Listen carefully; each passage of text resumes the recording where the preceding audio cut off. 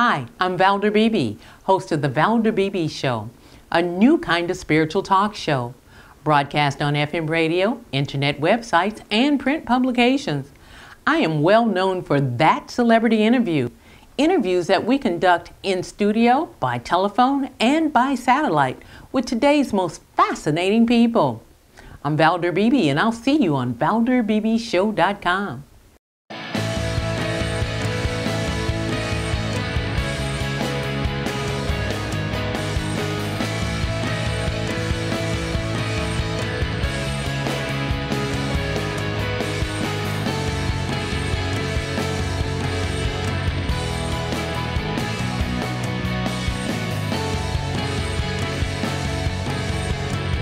Good morning, Jill Martin. Thank you so much for connecting with the Valder Beebe Show. I really appreciate it. Oh, thank you for having me. What's up? I want my audience to know first that you're an Emmy-award-winning television personality, a lifestyle correspondent, and a fashion expert and an author. Can you have more titles, Jill? You know, I have one more that I'm very proud of that it's not even a bragging one, it's a cool one. I won the Guinness Book World Record for building the world's largest shoe. No. Now, that's really cool. I know. It's like my street cred title. Okay. So if I go to Guinness, I can look up your record? If you Google Jill Martin and largest shoe, it'll come up. It's a riot. It's 7 feet by 7 feet. It was my largest feet, but I'm bummed. Well, I will be Googling that. But then I want to talk about, Halloween's coming up and how to plan for the most wicked Halloween season ever. You got any ideas for us? You know what? I always love ideas, but I particularly love ideas for Halloween because Halloween is that holiday that everybody, no matter your age, can take part in. It's fun, it's family. If you just even put a hat or a mask on or eat a piece of candy, you're involved. So there's a few different things here I wanted to tell you about. First about decor, a little bit about music, and then about efficient shopping. So the first is, I think that at the core of your Halloween planning and shopping should be buying bulk candy. So there's something I've been telling everybody about called Box.com. It's sort of like Costco online. You go onto Box.com and you could buy everything wholesale, everything in bulk. There's no annual membership fee. It comes right to your house, free shipping, and you buy what you need. You know, when you go to a lot of these huge stores, you're walking through the aisles, you buy the most random things. So for Halloween particularly, they have all the hottest candy. It comes right to your door. And then you have the bulk candy, which is where I start with you on my decorating skills. Okay, so we don't have to shop around, look for the best sale, and, oh, honey, you go over there and get that one, and I'll get that one. We can buy it all at this one location? Yeah, this one location, it's everyday essentials. So you're really able to buy everything. And to me, life is about being super efficient. And, of course, I'm all about getting the best deal as well, but really being efficient. So once the candy gets to your house and it comes in this box, what do you do with it? So, of course, there's ways to display it for your, you want to be the hero, of course, when people come trick-or-treating.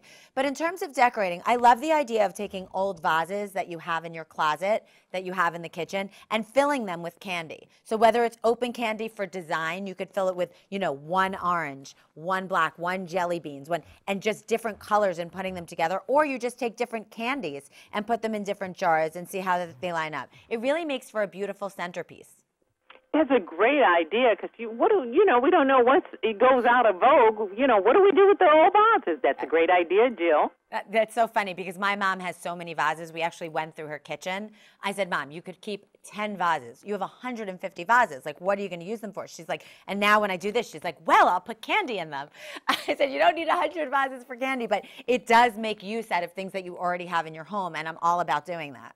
I like that because that's eco-friendly. Okay, so if you're thinking about having a party, which I'm kind of thinking about, give me some ideas so I can have a killer party.